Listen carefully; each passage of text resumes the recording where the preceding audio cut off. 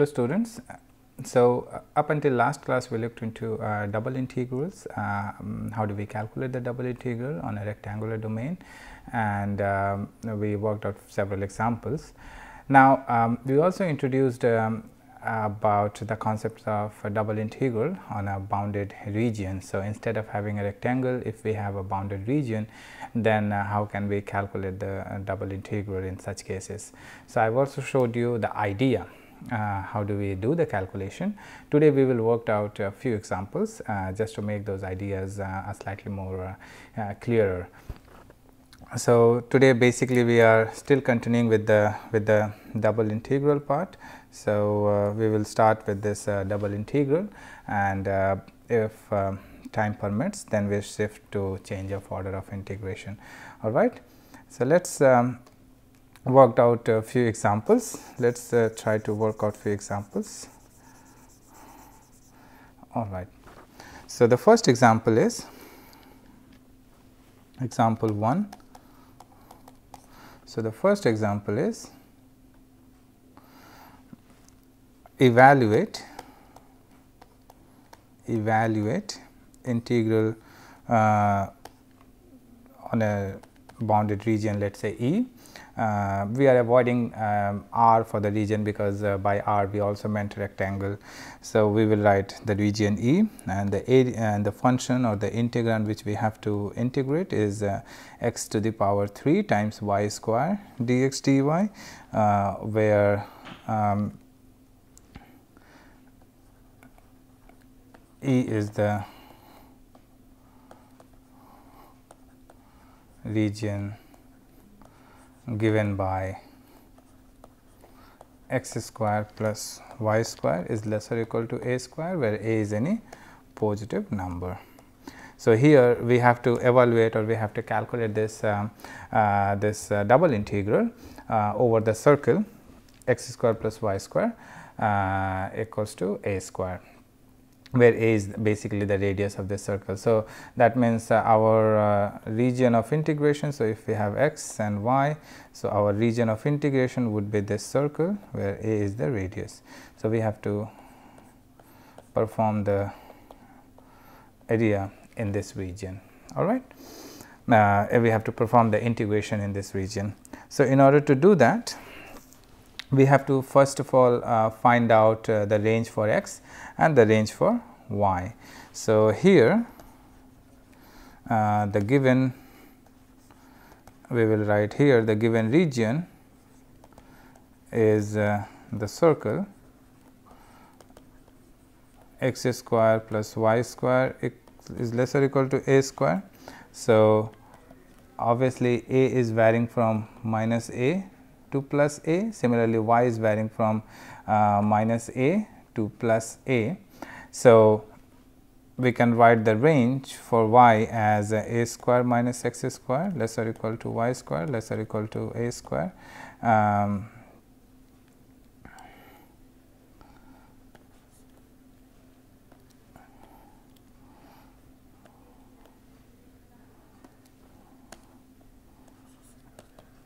So, we can write the range for y as minus a square minus x square to a square square root of a square minus x square. So, this will be the range for y, and then we can guess the range for a. So, the range for a will be the range or the variable x. The range for x is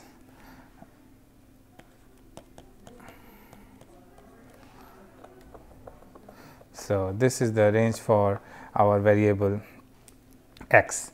So, now we have the range for the variable x, which is minus a to a, and range for the variable y, which is minus of a square minus x square to a square minus x square, right, x cube y square dx dy.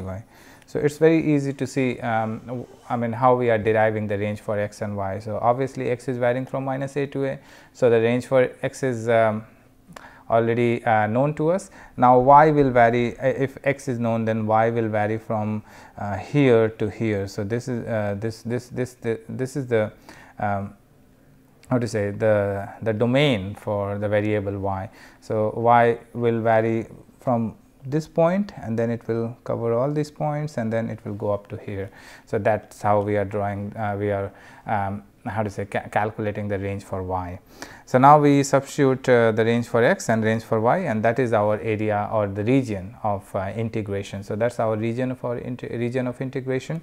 So, we substituted or we replace the region E by the limits of x and y, and now from here, like we saw in the previous lecture, that we separate the variable, we separate the, how to say, here the integral with respect to x and with respect to y.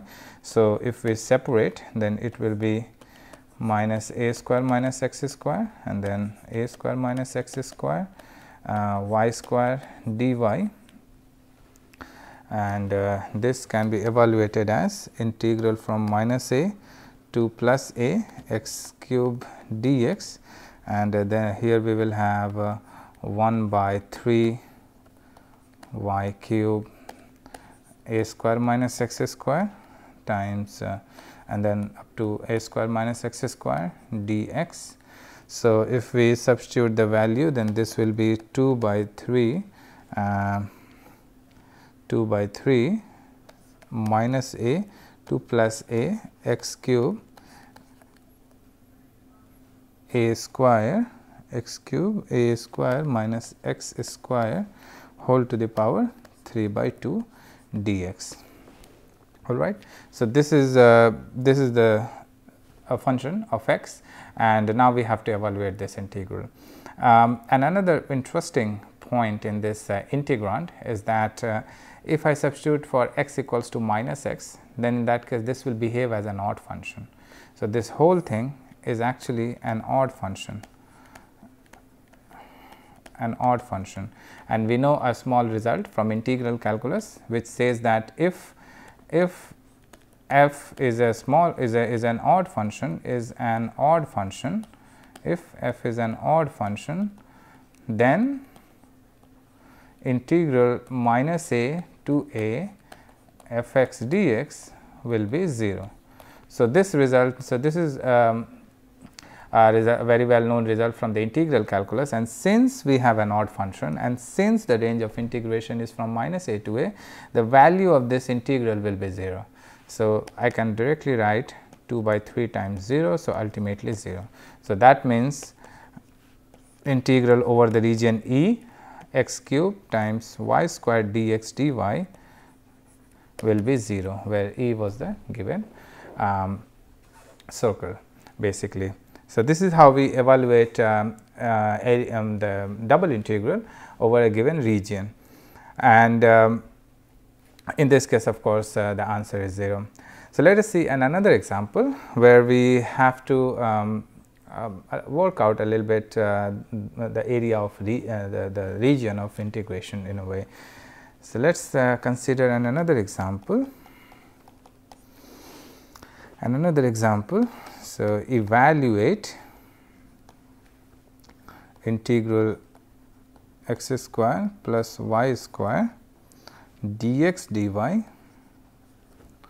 over the domain or over the region bounded by x square equals to y and y square equals to x. So, this is our how to say area, the domain of integration. So, let us first draw the region. So, this is my x, this is my y, that is 0. So, we have a first parabola which is y square equals to x. So, obviously, it will pass through the origin, and then we have second parabola x square equals to y, which will also pass through the origin. So, this is the parabola y square equals to x, and then we have another parabola which is again passing through the origin. So, something like x square equals to y. So, this is, so I am not very good at drawing. So, roughly this is what our second parabola will look like. Now, the domain of integration is bounded by these two parabolas. So, it is bounded by these two parabola means the region which is common between between these two parabolas. So, we can see that this parabola and this parabola enclosed this region here. So, this is our region E or the domain of integration, and they intersect, these two parabola they intersect at certain point. So, that means our domain of integration or the domain or the region E here, let us say region E is basically starting from here to here, and of course, it is bounded by these two parabola. So, how do we calculate this area or this point of intersection? So, here the two parabolas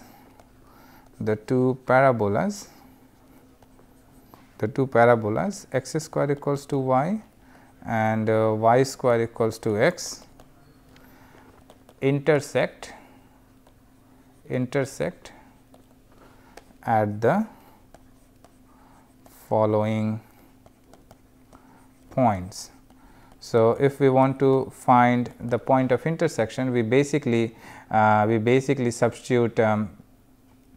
So, we have y square equals to x, and we substitute for y, we substitute x square. So, this will turn out to be x to the power 4 equals to x. So, from here we can do some factorization. So, this will be x times x minus 1 times x square plus x plus 1, right, equals to 0. So, from here these two will give us the real values of x. So, from here we will get x equals to 0, x equals to 1, and this will give us how to say an imaginary value. So, if we solve this equation, if we make this one equals to 0, then in that case we will get imaginary values for x. So, we are not interested in that. So, we will take only x equals to 0 and x equals to 1 as the two solutions. So, this equation is a fourth order equation. So, it will definitely have 4 solutions, but the other two are imaginary. So, we are only interested in real solutions. So, the real solutions are 0 and 1, and when x equals to 0. So, from here, so when x equals to 0, we have y equals to 0, and when x equals to 1, then we have y equals to 1. So, that means the 2 point of intersections are 0 0 and 1 1. So, at these 2 points, these two parabola intersect. So, now we have the point of intersection, and we can now calculate the limits. Let us call these 2 points as O and P. So, they intersect at the point O, which is 0 0, and the point P, which is 1 1. So, now we have here. So, here we have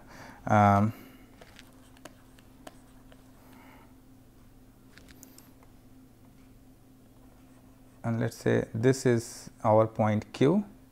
So, this is our point Q anywhere. So, this is my point Q, which is how to say any point on this lower curve. So, of course, at the point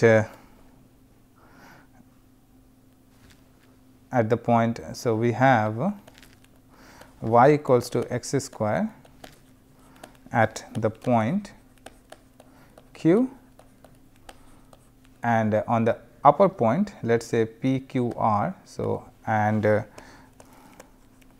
y equals to root x at the point R, right.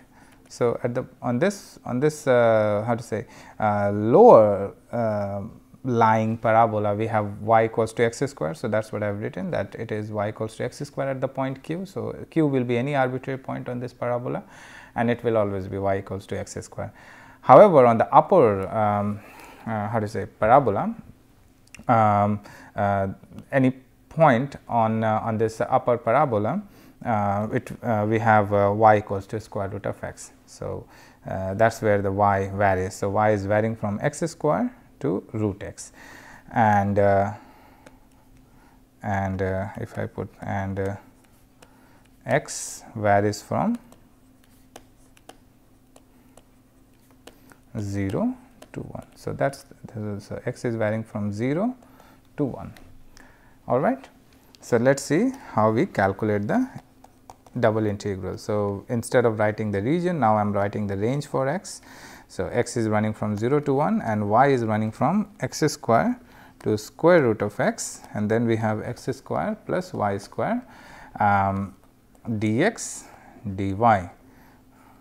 So, now we can again do that separation thing. So, we will first integrate with respect to y. So, let us take out dx here, and then we will have x square plus y square dy, and if we integrate. So, when we integrate, this will yield x square y plus y cube by 3, and then range of integration is x square to root x dx, and after integrating and after substituting, we will obtain 0 to 1 x square times root x minus x square plus 1 by 3 x to the power 3 by 2 minus x to the power 4 dx, and this is just how to say an algebraic expression to integrate. I am pretty sure you have done such kind of integration in your +2 level.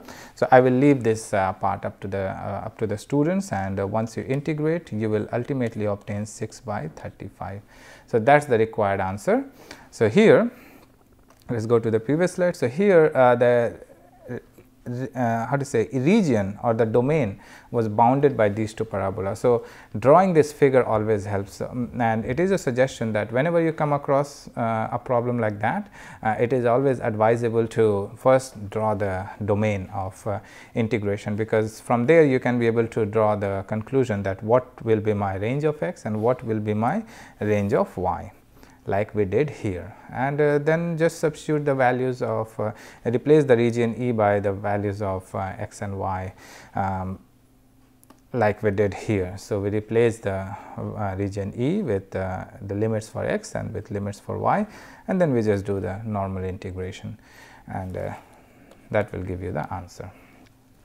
So, this was another example where we calculated the double integral bounded by a region. We will see one or two more examples like that before we jump to our new topic, which is change of order of integration. So, let's consider another example.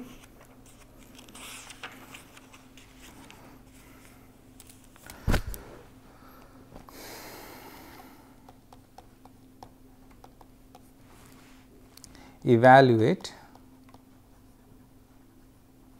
integral over the region E y dx dy over the part of the plane over the part of the plane bounded by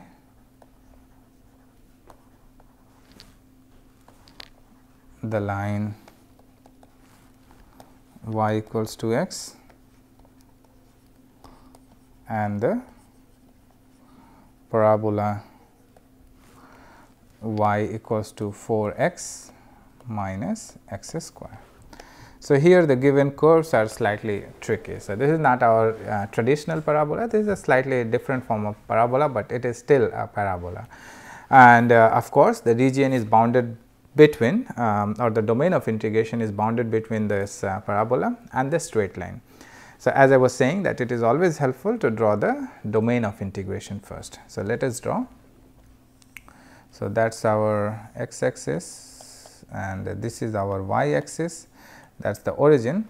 Here we can write this sentence, here y equals to 4x minus x square. So, we can be able to write it as x minus 2 whole square and y minus 4.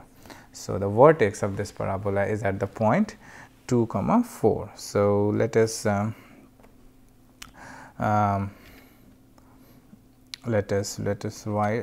the parabola first. So, let us say this is my vertex, and since we have x square minus 2, so that means it will be So, it will be minus. So, it will be an inverted parabola. So, it will go something like this.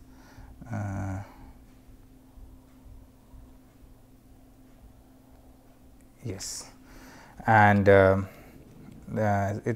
region is bounded between the points this straight line and the parabola. So, let us draw a straight line passing through the origin. So, this is the region of integration, and of course, they intersect at 2 points. The first one is here. I can call it as let us say P, and this region is Q. Any point on this straight line is R, and any point on this parabola is S. So, this is our y equals to x, and this is our, so this is our x minus 2 whole square equals to 4 minus y. All right. So, now we have to guess the values for these. We have to calculate, not guess, but we have to calculate these 2 points of intersection. So, here this is our parabola, and it intersects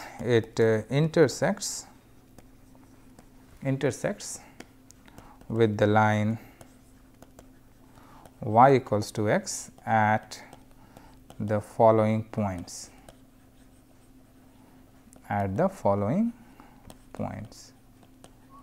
So, we have 4x minus x square equals to y, and we substitute for y equals to x here. So, this is equals to x. Now, if I bring this x here, so this is 3x minus x square, and this can be written as x 3 minus x. So, from here we will basically obtain x equals to 0 and x equals to 3, and when x is 0, when x is 0, y is 0, and when x is 3, then y is 3. So, that means this point of intersection was actually origin. So, they are intersecting at the origin. So, this origin O we can rename it as P. So, we no need to rename twice.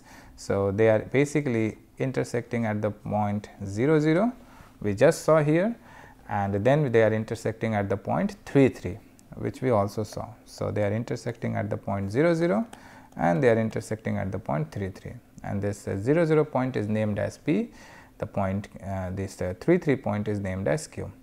Now, we have the area, we have the point of intersection.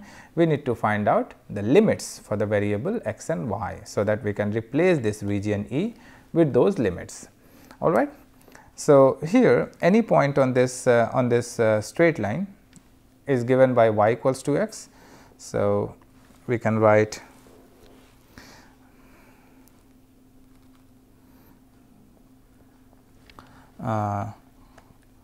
the point like we did in the previous example. So, we can write the point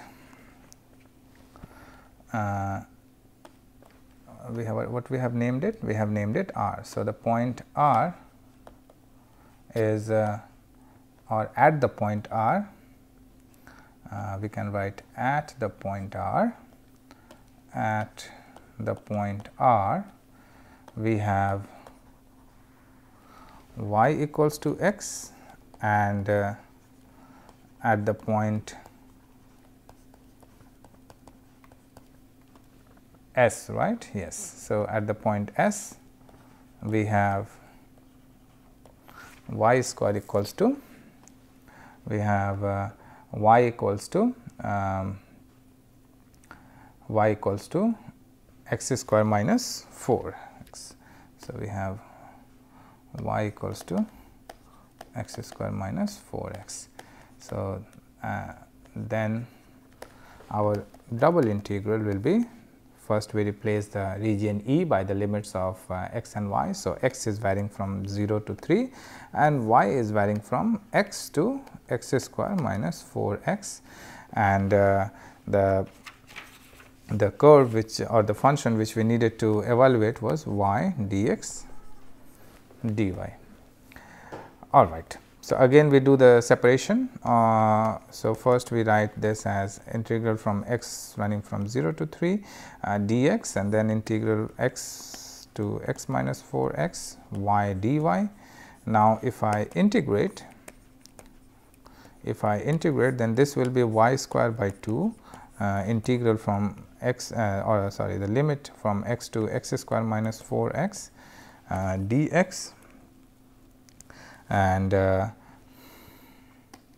this can be written as 1 by 2 integral from x running from 0 to 3. We will have x to the power 4 minus 8 x cube plus 15 x square dx, right, and then we just do the integration. So, it is a basic how to say integration of an algebraic function. So, I leave this integral to evaluate up to the students, and if you evaluate, then at the end you will ultimately get 54 by 5. So, this is how we calculate the area bounded by this parabola and this straight line. So, remember the rule of thumb is that you always need to draw the figure first. So, once you draw the figure first, it will become very clear that what would be our domain of integration, because you do need that domain of integration in order to replace this E with those limits for x and y. So, here in this case we draw the domain first, and we can see that for this inverted parabola and this straight line they intersect. So, what are the 2 points they are intersecting?